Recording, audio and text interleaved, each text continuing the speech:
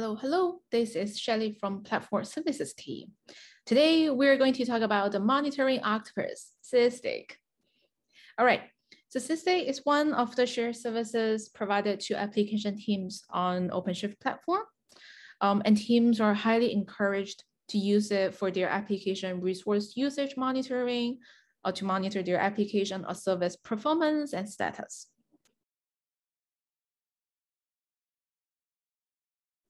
So please expect this to be the first video of a series of Sysdig how-to videos that will come later. So at the moment, we're working with the Sysdig custom support team to generate a bunch of the how-to videos for application teams to consume. And as of the first one, we will go through the process of onboarding to Sysdig. That includes the steps to log into Sysdig, and how to create a Sysdig team access for your application team. And then we'll quickly look at some of the default dashboard templates that are created for each Sysdig team to use. So before I go ahead, I want to quickly mention that for all the steps that we're going through today, we do have thorough documentations here. At the moment, we're looking at the Sysdig documentation on DevOps website. By the time that you're watching this video, it might be available on our new document website on WordPress already. Anyway, we will include the link to the document as part of the description of the video, so you can get it from there directly. All right, so now let's get started. So I'm going to follow this documentation like step by step, because I'd assume that's how you will be doing yours as well. And now in this document, like you should be able to just find it if you search Sysdig on DevOps, and I think it will be the same thing on the same document website as well. So first thing first, we want to sign into Sysdig. And then later on, we'll go through the steps on how to create a Sysdig team access, how to verify that has been created successfully, and then look into the dashboards.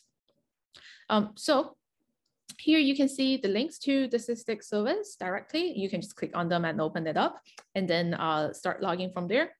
I got one open here as well. So you will see the same view when you click on the links.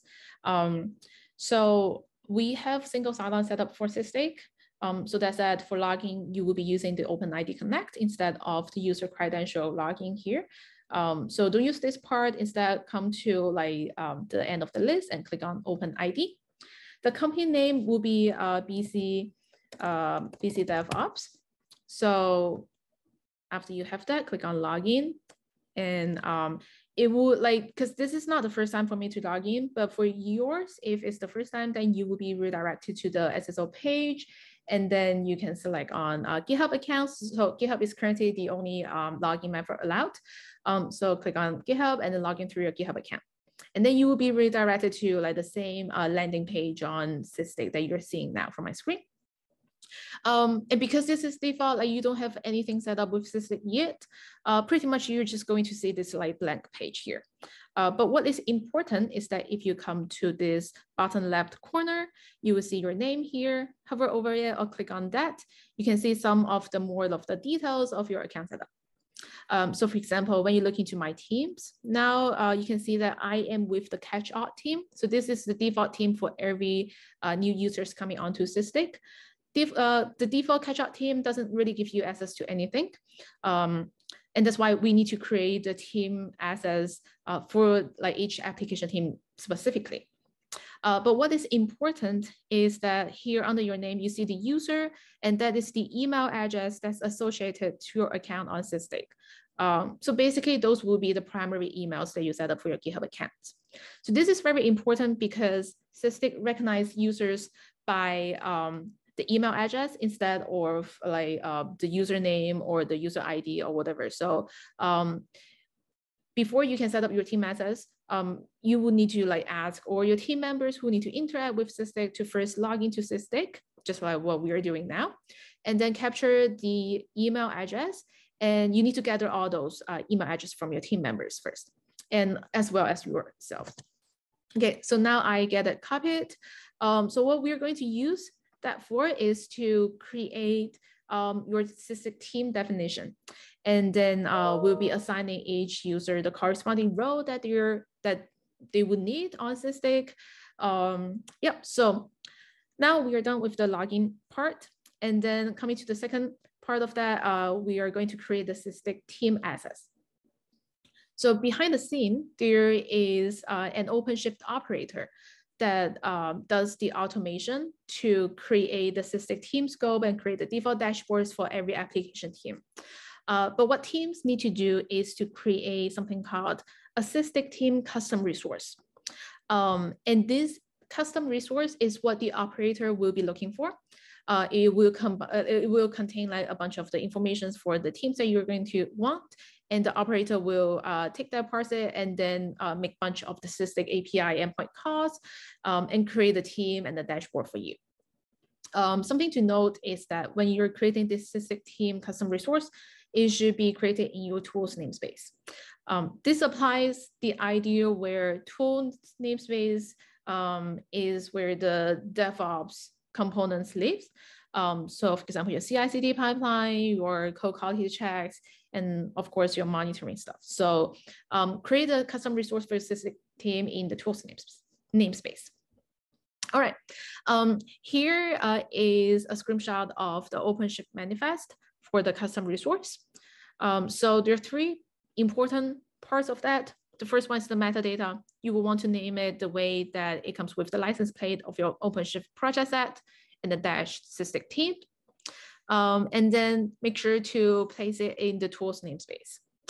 And then coming down to the specifications, you want to put a meaningful description for your Sysdig team. It's going to appear on the actual team scope on Sysdig. And then the most important part of it is the list of users. So for every user, it comes with two things. The name of it, which will be the email address that we just captured from the Sysdig page, and then the role of the user. So there are three different roles that you can give to a user on Sysdig. So for admin users, like for your DevOps roles or for the developers who's going to create the monitorings, do some explorations of Sysdig, we'd recommend to give those roles the team edit role. So this is like the admin of the team, and then they can use like all the features that Sysdig provides. And then it comes to the standard users.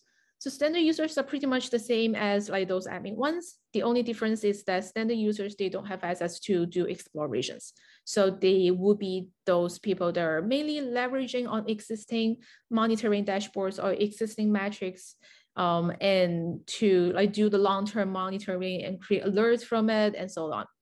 The only difference is that they wouldn't have the access to explore on new queries, to try out new different metrics, and they're more like the consumers of it. All right, so that should cover like well for your DevOps roles, for your developers, and for like anyone in your team that need to really interact with Sysdig. And then the last role is the team lead. So this, by the name, it tells that it's a view-only user role. So this will fit well, for example, for your product owners or for any business area people that only need to see the statistics of your application metrics, or to just see how like things are going, how well the service are, that type of things. So they don't interact. They won't be able to edit any of the dashboard. They're only there to view it. All right, and then of course, for each row, you could have multiple users. So it's not like a one-to-one, it's one-to-many. Okay, so this is only a screenshot. So you probably want to get the code for the manifest for that. So here is a link to the repo that has a sample Sysdig custom resource manifest. So you can just copy paste that and change like all the variables into like the values that matches your project set. For now, I got one here ready from my local for the demonstration purpose. Like just get it ready and get started real quick, right? All right, so let me clear it over here. And as you can see, I got it set up where it's using the project set prefix, and it will be placed in the tools namespace. I got the description and the list of users. So now what I need to do first is to make sure that I'm in the tools project. Okay, all set. And to create this custom resource, I will be just running the OC create command. So it works as like how the other Openshift objects are. So I will be doing, oops, OC create -f, and then the file name of the custom resource. Just gonna give it some time. And now it says that it's created. So at this moment, what it meant is that the custom resource has been created, and then the operator should be able to pick it up and start to like do the job to create the actual thing on Sysdig. However, it does not mean that your Sysdig team is ready for you on the Sysdig page over here already. So instead, let's give it like maybe a 5 minute or so for the operator to finish the job, and then you can check again. And yeah, so now you might wonder, like, how do I actually check? So just now we have like created the custom resource with the file already, right? So we want to verify that the Sysdig team has been created successfully. So the way to do that is to use OC describe. So the OC describe is like very helpful in many scenarios. Like you want to describe all the projects or all the objects that you have been created for your project and see the status of it, then use OC describe. And the format for that is OC describe and then the type of the object and then the name of the object. So now I'm just going to copy paste that one in, and then I'll get the name of my custom resource. So when you do describe, you get to see like the specifications of the component of the object. And if you scroll to the very end of that, you also see the status of it. At the moment, you can tell that it says it's waiting for the next reconciliation already, and it has been successfully processed. So that's that. Like I should be able to find the Sysdig team created for me already. Now let me just come back over here and then come to Sysdig again. And I'll do a refresh and come over here to my profile. And now I can see that I have another team created, and is with the name of my project set, license plate, and the dash team. So this is this will be the team scope that I will be using for all of the monitorings for this project set. So this project set is where we have the documents service hosted with. So now once I switch to this team, I should be able to see a bunch of the monitorings and the metrics for the documents application. So something to note is that whenever you're working in Sysdig, everything should be scoped to a specific team. So say if you have multiple projects set up with Sysdig, or multiple project sets set up with Sysdig, then you always need to switch to that team first, and then start to work on the monitoring setups for that project set. All right, so now you can see like this one has a check. So that means I'm on this one. I'm on this like Sysdig team scope already. And what we're looking at here is like now this is like the new landing page where we actually see a dashboard. So earlier I mentioned that like whenever there's a team created on Sysdig, it comes with a bunch of the default dashboard templates for teams to use, right? So this is one of them. So the way to find that is come over here to the left-hand side menu bar, and then come to dashboards. You will see, first of all, the one in the shared by my team. So this is one of the default templates that our team created for teams to consume. So it will start with like template and then dash and then the name of it. So the one that you're looking at now is the resource allocation dashboard. So for example, if you're going through the process of requesting for a quota increase, or if you just want to like monitor on like how much resources your application is consuming, how well it's doing with utilization and that type of things, this dashboard will be really handy for that.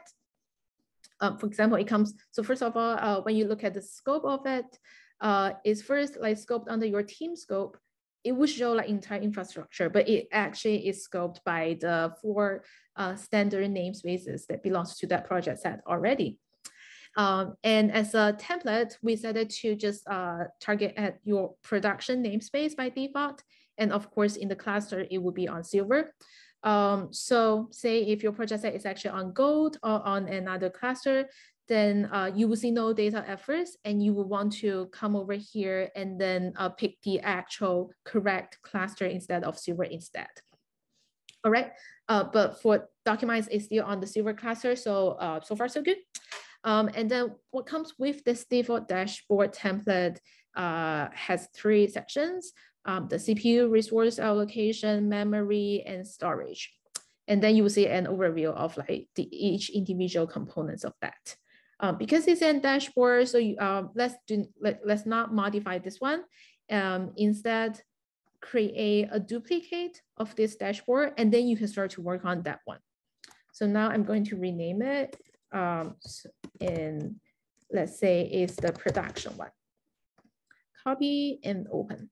So now this will be the dashboard that I can start to do the actual work of monitoring. So now I have everything ready. I can go through to see like how are things going. Is my application really using up the resources that have been given? So this is definitely a poor example because like you can see, it's not really using too much of that. Even though I've requested for a lot, I'm only using like around 10% of it. So this is definitely a signal to tell me that I need to do some resource tuning on this project set. All right, but so far so good. Like that would be the default dashboard that like the platform services team provide. But other than that, Sysdig itself only provides a bunch of like the other dashboard templates that teams could leverage. So for example, if you want to do some troubleshooting, come over here. There are some dashboards ready for you. If you have a MongoDB, that would be really handy. And if you just want to look at like some status and performance for your pods in general, just like look at, let's switch over to that dashboard and take a look into what will be useful metrics for you. And then you can always take them out and combine different panels into your own customized dashboards. But like a lot of those like templates here that Sysdig provide, they're really valuable. So make sure you take your time, try different templates out and see what are the things in it to get a better understanding of your application. Okay, but at this time, you have the team set up, you have some default dashboards to get started. So you're pretty much all set. Let's come back over here to the documents. So we have verified that it's working. We have looked into your like dashboard templates already. And so far so good. However, if earlier when you do the OC describes the team thing and you don't see that successful or you don't see that message that says that it's waiting for the next reconciliation, that probably indicates that something went wrong during the process when the operator is trying to create your Sysdig team scope for you. So at that time, you probably want to do some troubleshooting first.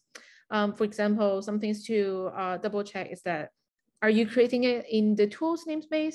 If it's not in the tools namespace, then the operator won't be able to process that. So that might be the reason why it's giving you a failure. Or check if like the format is correct and so on. So go like take a look in this troubleshooting section at the end of the document. If none of this helped, then don't worry about that. We're still here to help. So we have a Sysdig Rocket Chat channel where like all the teams who are working with the Sysdig or like our team who's like supporting the service, we're all like here on this channel. So like feel free to come over here and then post your like messages that you get from your Sysdig team custom resource. And then someone from our team or someone from the community will be able to jump up and help you from there. Just make sure that you include like the name of your project set or the name of your Sysdig team, so we know where to look for logs or look for the specific errors if there is one. All right, yep, so that wraps it up for the onboarding part of that. And please stay tuned for any of the new like how-to series for Sysdig to come soon. Okay, so enjoy monitoring. And there you go, bye-bye.